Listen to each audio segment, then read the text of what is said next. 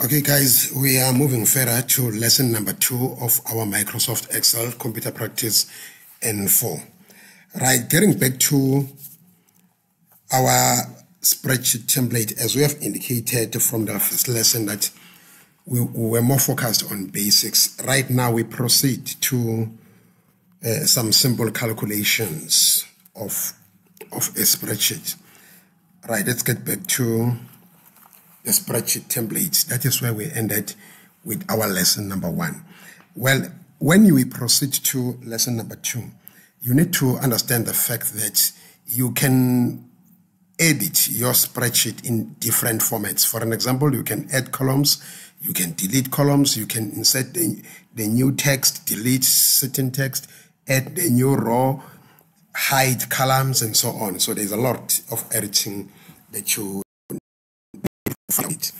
Right, for an example, let's say now they have said after number passed, you need to add the new text. For example, the new subtopic now, it's number failed. And let's see.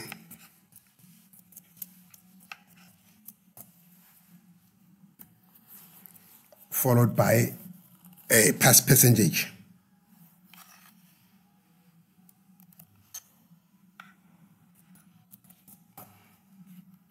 And the failed percentage.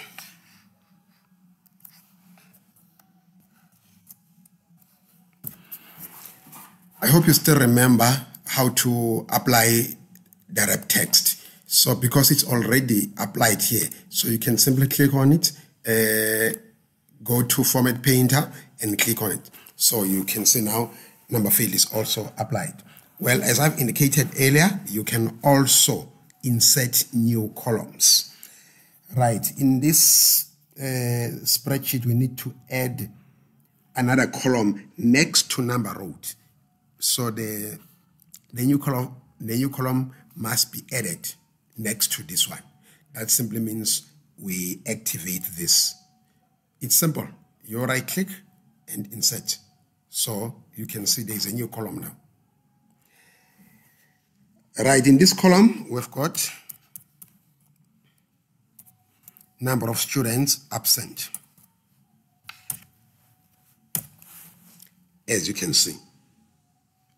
I hope you know how to insert the new column and so on. Right, moving on. There is high possibility of formatting your spreadsheet in different formats shortly before you proceed to perform some calculations. For an example, right here they have said we need to open a row next to Mzansi College. And thereafter, we need to add a new text. In order to add the new text, we need to insert another row. Right, this new text will be here. But here they've set another row. For an example,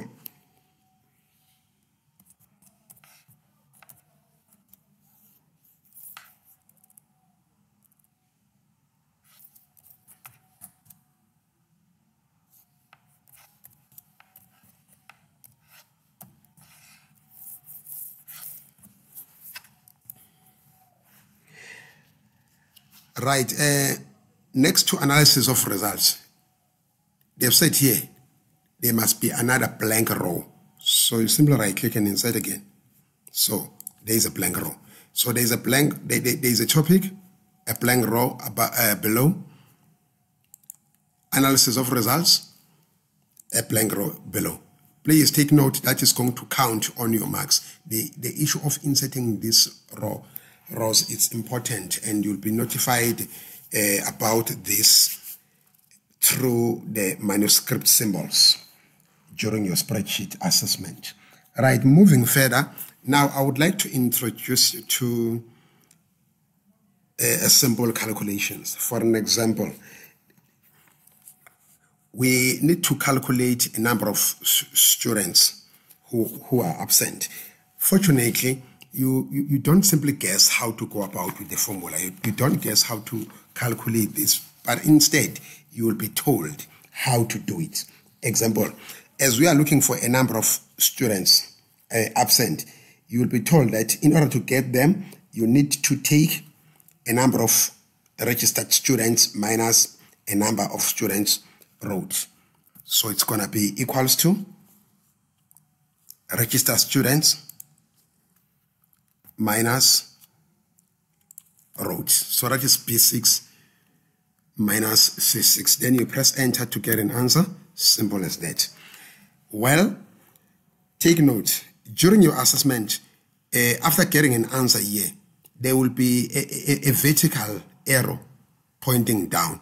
That vertical arrow is part of manuscript sign. It indicates that you need to autofill. What is to autofill? We are circumventing the issue of typing the formula in each and every cell because that is time consuming. So to save time, you simply autofill by putting or pointing right at the right bottom corner of your answer or cell and drag down. Simple as that. We are done. So we are moving to the number of students who failed. So how to get that? As I've said earlier, you will be told how to get that answer. It's very, very simple. Right, in order to get the number of students failed, it's gonna be equals to number wrote minus number passed. It's C6 minus E6. Enter. So we need to understand that the spreadsheet is capable to see the content of each and every cell. In other words, in order to get the answer here, you don't type the exact value in each and every cell. You can't say 2,987 minus 4,110. No, you cannot do that because the spreadsheet is capable to see the content of each and every cell. Once again, we autofill this.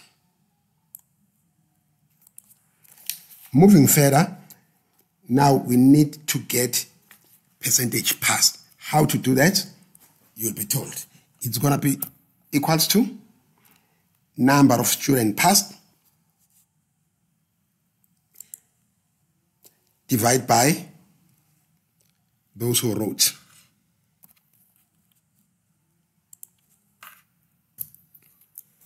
Simple as that.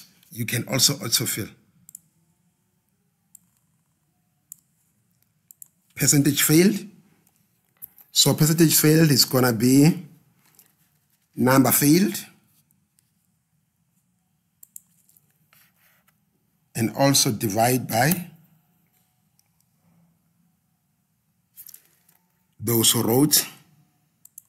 Enter again, it's F6 divided by C6. Autofill. Right, it's simple as that. Well, there is more of formulas that you'll be introduced upon on our next lesson. Right here, this is just lesson number 2. Right before we can finalize this lesson, they've said this is percentage passed and percentage fail. So you'll be required to change this into percentage. Well, according to this spreadsheet, they've said this must be changed into percentage with 1 decimal. Please have a look. Everything is highlighted. You go to Format Cells dialog box. You choose percentage here with 1 decimal. Then you can see there are 2 decimals right now. So you reduce to 1 decimal and OK. Simple as that.